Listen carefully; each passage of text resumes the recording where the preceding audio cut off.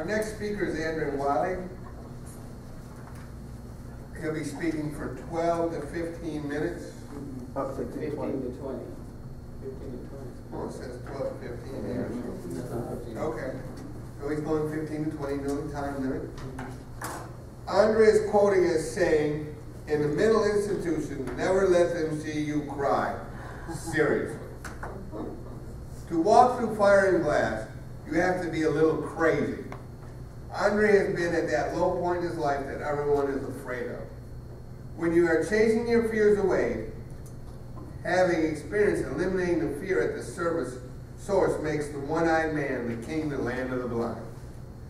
Achieve a new outlook on burning situations today.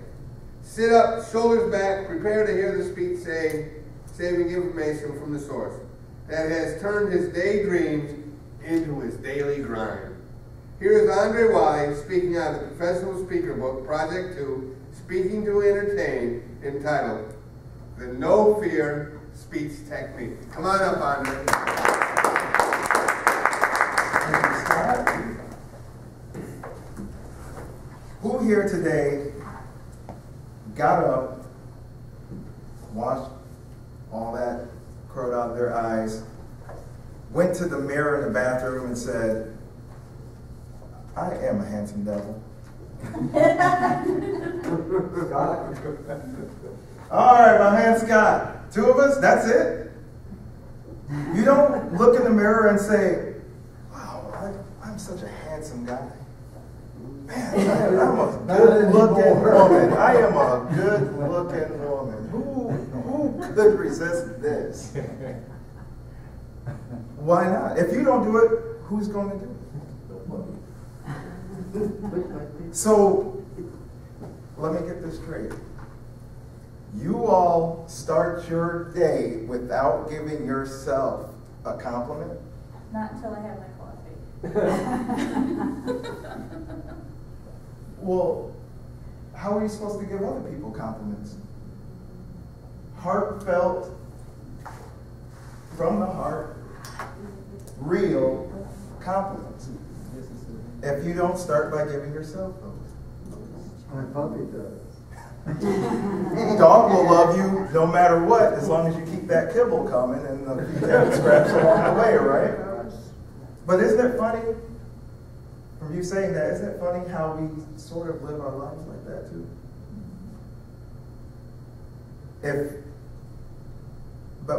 Let me start by saying this. Back in the day, I worked in restaurants, not because I liked it, but because they were giving me that kibble and a few table scraps along the way. So I kept doing it and kept doing it, even though I knew I didn't like it. But why do we do the things that we don't like to do more often than the things that we do like to do?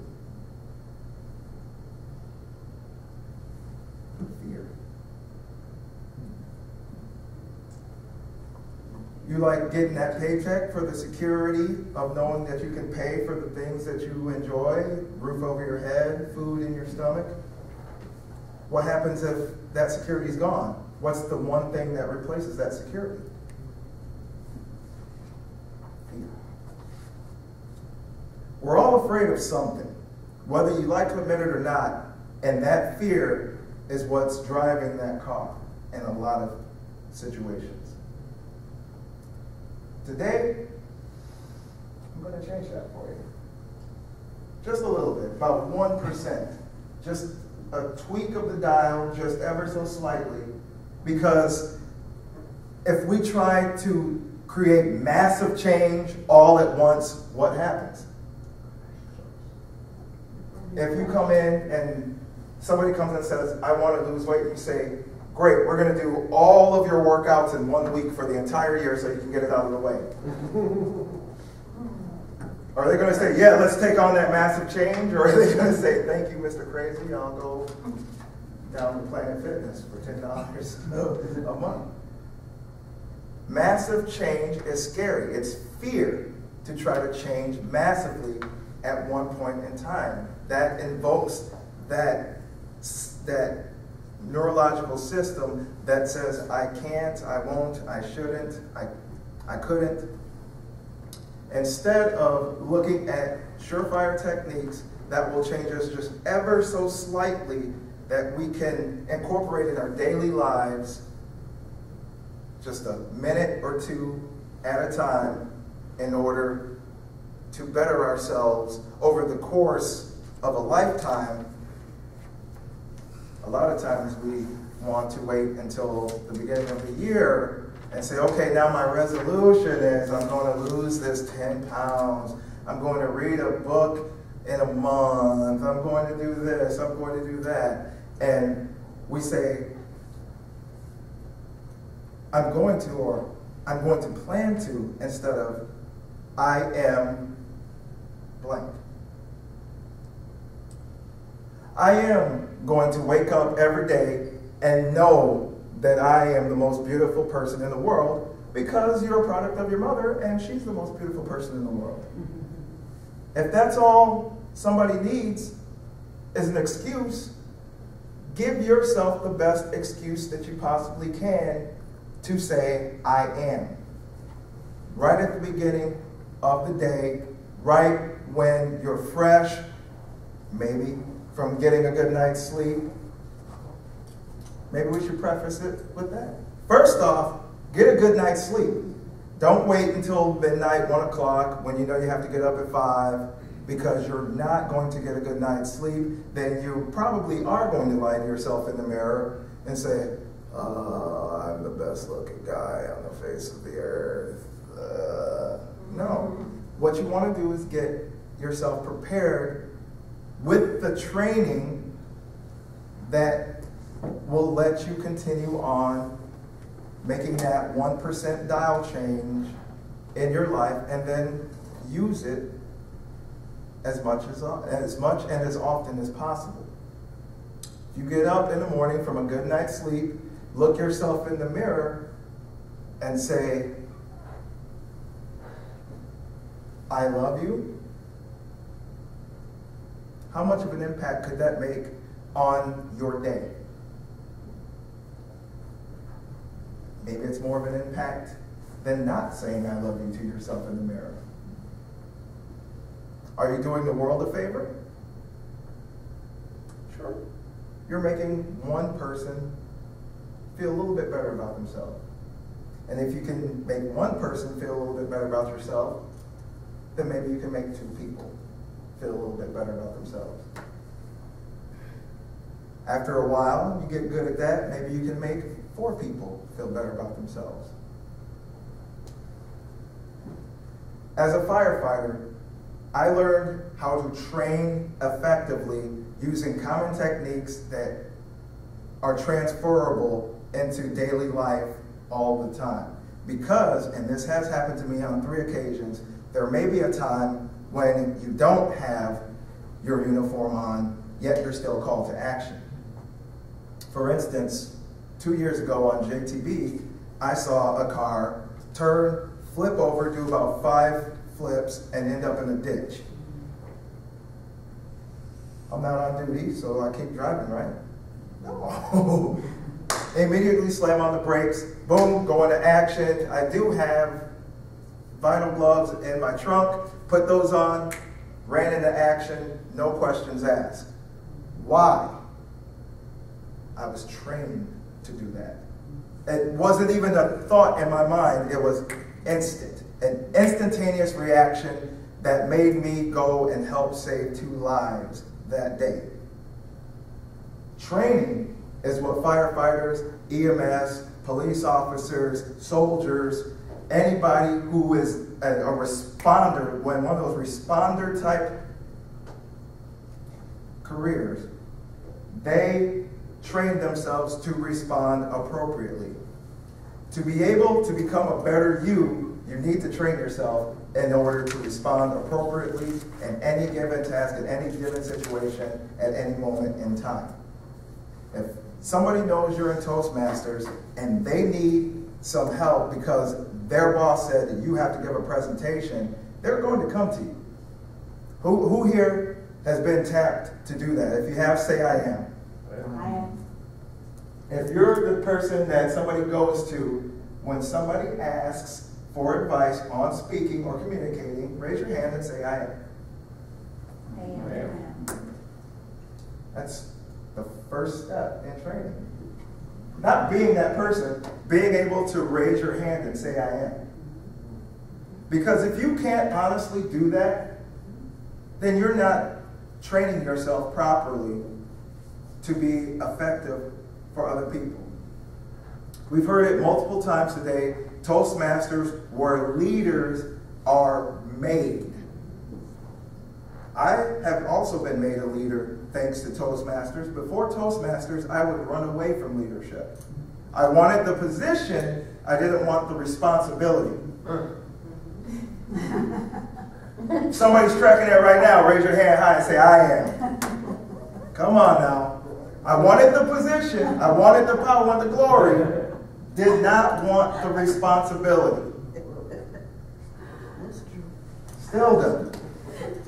Some of us still do. Because we have been trained to say that we're taking responsibility and saying I am is hard and dangerous, and you need to be an expert in order to do it. Let me tell you something about experts, just real quick story.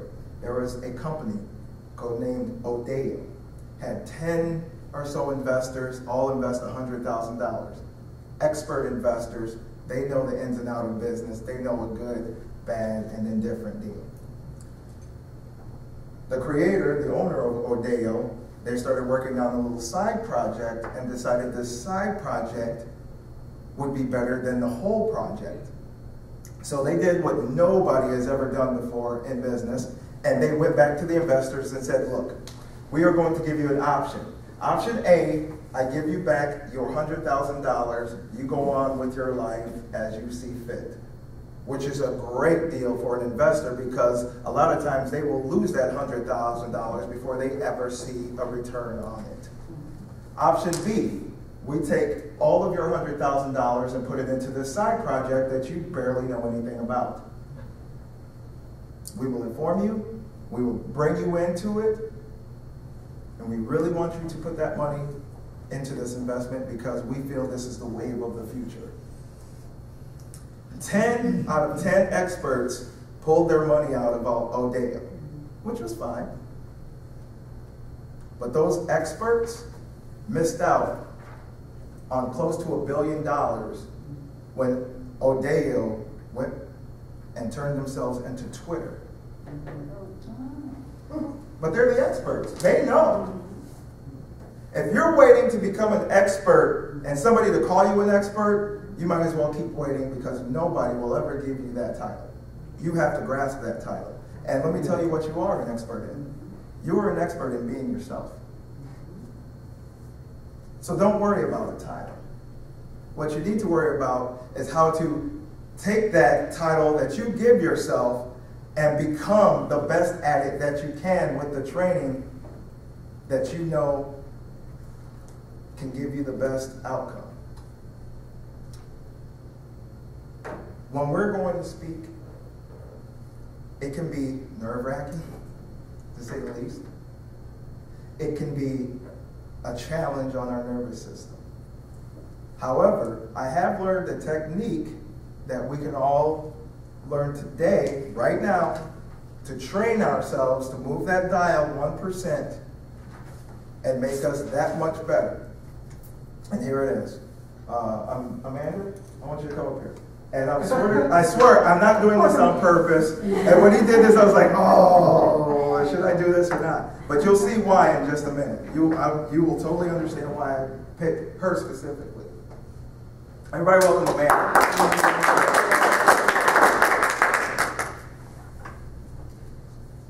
Hey, you're Amanda Don, right? That's correct. Yeah, I think I've seen you before. Yeah, you were contest master out on 210 at the last contest that I went to, correct?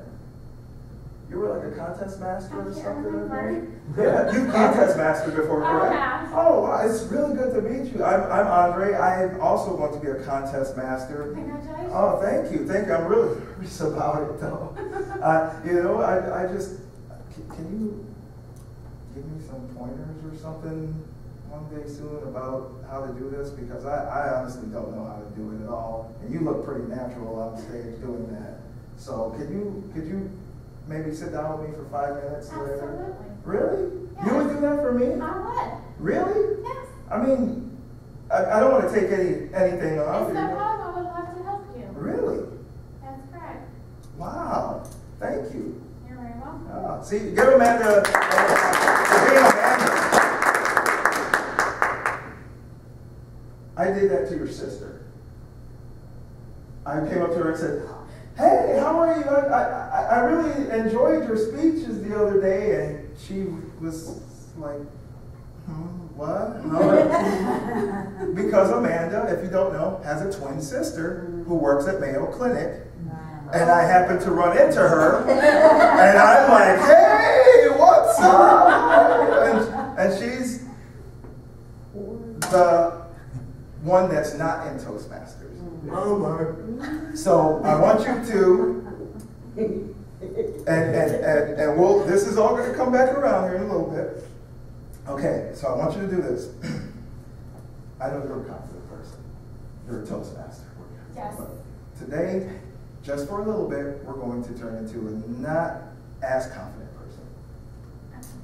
So I want you to kind of bend your knees a little bit, slouch your shoulders, a little more slouch. You're not as confident. Okay. Put your head down a little bit. All right. Now, when I come up to you and say, "Hi, Amanda. How are you?" I'm good. Hey, I remember seeing you at Toastmasters. Did I see you at Toastmasters? I'm not sure if you did. I don't know if I was there. That's exactly how that conversation went. I knew she could do it. I knew she could do it.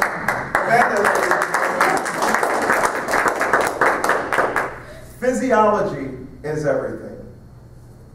Toastmasters, I knew instantly something was off when I came up to Amanda, and she was, I don't think, and she literally said, "I don't think that you saw me there." She said, "You might have seen my sister." And I said, "You have a twin sister?" You don't really run into that. I mean, that's a small world right there. One in Toastmasters, confident, leading a contest. She has to volunteer or voluntold, depending on which Toastmasters club you're in. She is the polar opposite in terms of communication. They're both beautiful young ladies. Don't get me wrong. They both have their own personalities, but you can tell that one practices. She trains herself as much as she can to be that versus being. I will leave you with this, and this will be our conclusion for the day.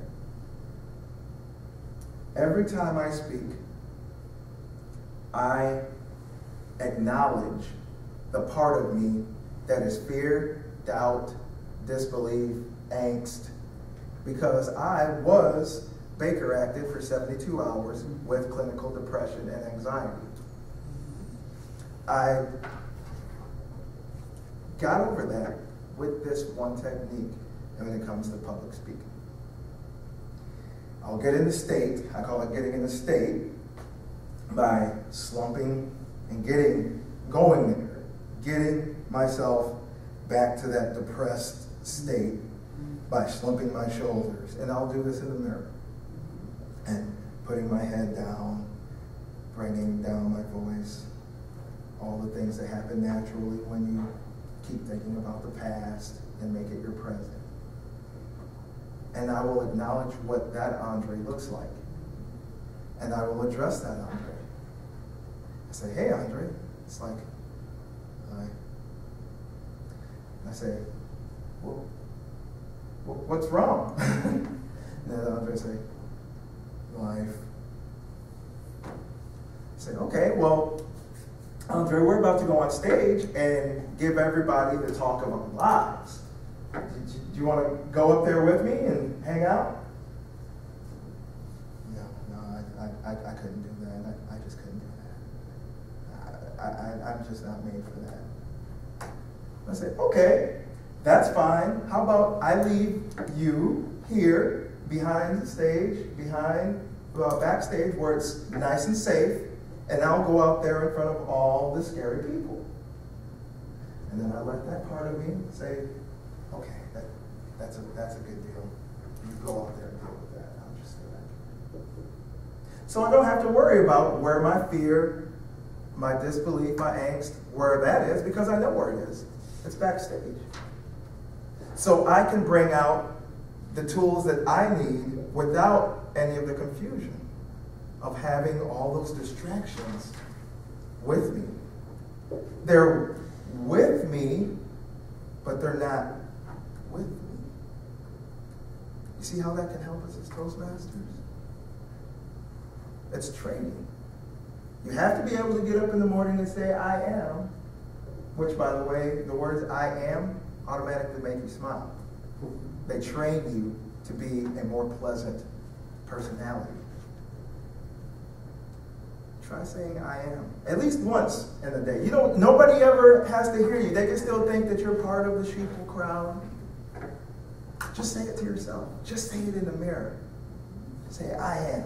And watch your face turn into a totally different person. Watch your personality evolve when you start telling yourself week after week after week, month after month after month. You don't have to tell anybody